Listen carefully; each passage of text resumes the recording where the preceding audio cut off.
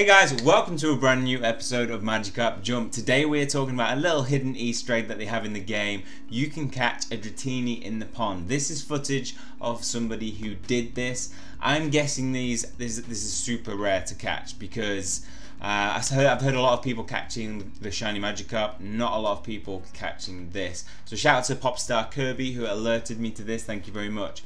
When you get this, all you'll get is a skill restore, which you'll be able to restore your support Pokemon's abilities. So it's not amazing, and as soon as you've got it, you'll have to give it straight back because you can't jump with the Dratini in the Magikarp Jump competition.